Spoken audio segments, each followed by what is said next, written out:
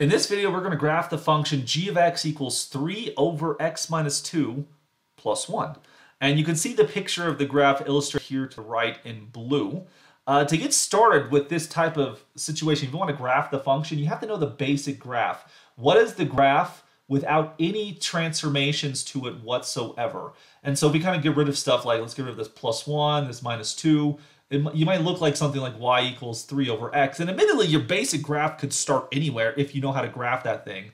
But most likely, you're not going to have this 3 right here either. And so your basic graph, when we're done with the day, would look more like y equals 1 over x. This is the basic graph I would suggest starting off with because it's going to be one of the graphs we kind of memorize. If we switch over to this graph over here, we can use this to help us out here.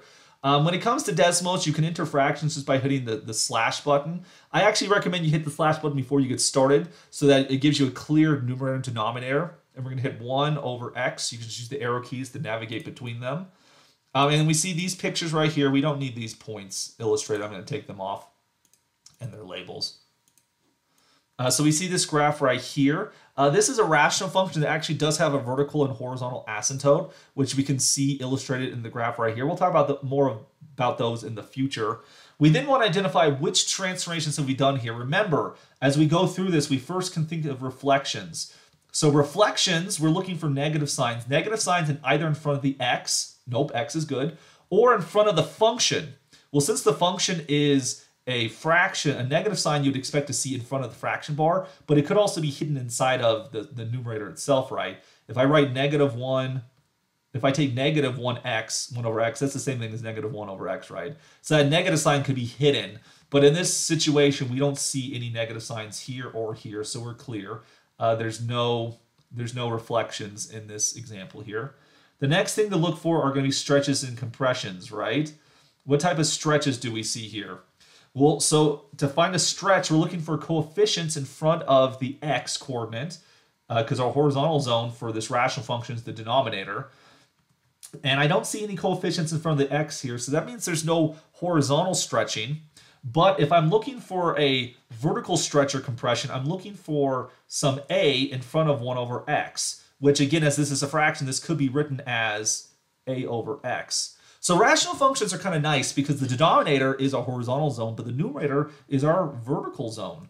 And so looking here, we see there is a 3 in the numerator. And so this 3 tells us we're going to have a vertical stretch by a factor of 3.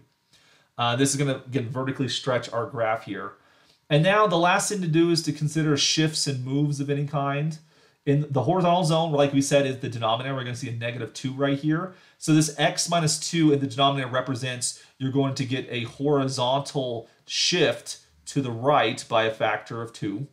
And then the plus 1, notice the plus 1 is outside of the fraction. The fraction was the basic function. The plus 1 here tells us that we're going to have some type of vertical shift. And this is going to be a shift up by a factor of 1. And so when we look at these together, there's 3 transformations in play here. We're going to vertically stretch the graph by a factor of 3. We're going to shift it to the right by 2, and we're going to shift it up by 1. And so we're going to shift over back to Desmos here. So we're going to stretch it by a factor of 3, so our a coordinate is going to go up by 3. I'm going to turn those points back on. These points right here. Well, we don't need the labels. So these, look at that. So you can look at orange and pink point as a reference here. So as we stretch this to 3, right, this is going to get bigger, bigger, bigger, bigger, right? So this point, the pink point is now above where it used to be by a factor of 3. Next, we want to shift it to the right by 2. So we just increase the k from 0 to 2. You see that? And then lastly, we wanted to shift it up by 1. And that's our k value, so we shift that up by 1. And so we see the following picture right here. And I should turn off that orange dot. It's not actually part of the graph. So we've now changed the picture. So we shifted into the appropriate stretching. Come back here. That's exactly the picture we see in the graph right here. In this situation, I also did include those vertical asymptotes. This function, the basic function y equals 1 over x, it avoids the x-axis and the y-axis. What happens to the x-axis as we do this situation? If you start off with the x-axis, if you stretch the graph vertically, that means you're going to multiply the y-coordinate by 3. Well, if your y-coordinate is 0, aka the x-axis, stretching it doesn't do anything. If you were to horizontally shift a line of a horizontal line to the left to the right by 2, it doesn't change anything. The x-axis was left unaffected by the horizontal shift, but you do shift it up, and you're going to go to this new asymptote, which is y equals 1. That's what you see here illustrated here in green. Y equals 1. And then also, if we do the same thing to the vertical asymptote, which is the y-axis, when you stretch everything by a factor of 3, that doesn't change the vertical line. When you shift everything over by 2, that does move it over here. So we get the vertical asymptote x equals 2, and then shifting everything up by 1 doesn't change the horizontal line as well. So when it comes to transforming a graph, if it has some type of asymptotic behavior like these vertical and horizontal asymptotes, we want to move those things around as well as we do these transformations. And don't worry too much about these asymptotes. We'll change them we'll talk some more about them in the future.